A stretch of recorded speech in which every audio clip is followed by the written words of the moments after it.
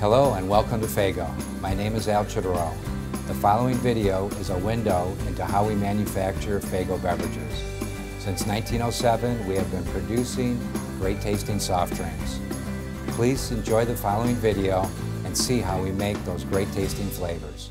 The year was 1907, and outside their small store on Hastings Street in historic Eastern Market, the Faygo magic began. When my grandfather, Ben Fagenson, and his brother came to this country, they were bakers. That's all they really knew how to do. So when they got into soft drinks, every flavor they made was based on icing recipes from their bakery. Fagenson Brothers Bottling Works shortened their company name to Faygo. In 1935, they opened their new Gratiot Avenue headquarters. Today, it's where Faygo makes over 60 different flavored soft drinks and sparkling waters. And here's where we keep all our secret recipes. Come on, I'll give you a peek.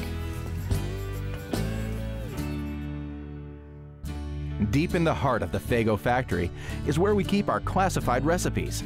They're hidden away, safely secured, and they're all recorded right here in our Faygo flavor recipe book. So, let's see how Faygo is made. I got the question of what I did here, and I always used my grandson, and my kids always called me the chief elixir mixer, so I said that's pretty much what I did. I was the chief elixir mixer here. Like pop star chefs in the kitchen, here is where their carbonation creations are concocted. It's where we mix flavors and ingredients that will eventually become pop. And Ben Fagenson were the owners, and they ran the company, and Perry Fagenson was the flavorist, and he had a lot of distrust for chemists. So I was here 11 years before he showed me how to make the flavors. Now that you've seen behind the scenes, let's see how Detroit's other assembly line brings the taste of Faygo to the people. Here you see the bottles coming in. We get them from a bottle manufacturer with the labels already on them. They're fed into this large depalletizer, we call it, which takes the bottles off row by row and sends them to the filling line. Now we have half-liter bottles, we have 24-ounce bottles, we have 2-liter bottles, we have 1-liter bottles, we have 12-ounce can, 12-packs. Thousands and thousands of bottles travel down conveyors stretching almost the entire length of the factory.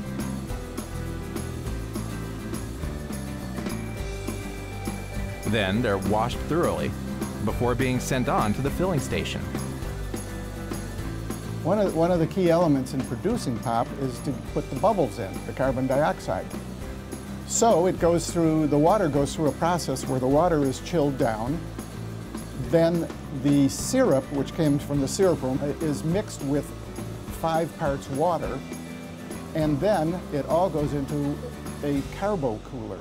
This carbo cooler is literally where the carbon dioxide or the bubbles are added to the pop.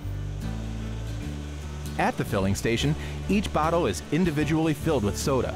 Bottles go in empty and come out filled with delicious and refreshing Faygo flavors. What flavor is red pop? Because it says right on the can, strawberry soda. But we had to write something on the can. So we put strawberry soda because that's the thing that tastes most good, but it's not. It's, well, it's a secret. A capping machine high overhead mixes the caps like a giant bingo drum. It washes the caps and begins to distribute them to the crowning machine. Then they're screwed tightly to the soda bottles at lightning speeds and sent on their way down the line. After the bottles are filled and the crowns are put on top, or the caps, they go into this heater washer. Frequently the bottles get wet or something spills on them. So we put them through a washer, and at the same time it's a heater because you can't put a cold, wet bottle into a cardboard box because the cardboard box would collapse. The bottles are now filled and cleaned and dried and are wrangled mechanically to get them ready for packaging. We make millions and millions of cases of Faygo. It's really consumed very quickly. I don't think the product sits on our floor for more than 3-4 days before we ship it out. The bottles are boxed and wrapped in plastic, 24 to a case. Then they're transferred to pallets once again as we get ready to ship them out. This wild swinging thing is our shrink wrap. It goes all the way around the cases on the pallet, and it solidifies the pallet so we can ship them to distant locations. Master high-low drivers carefully remove the giant pallets of pop from the end of the assembly line. They're given a free lift from the floor to the loading area, where they're skillfully loaded onto our Faygo trucks and ready to ship to wherever it is you get your fill of Faygo. So there you have it. After all of the selling and all of the production and all of the loading and hard sweat that went into it, the final piece is loading the red pop onto the truck and delivering it to over 4,000 customers here locally.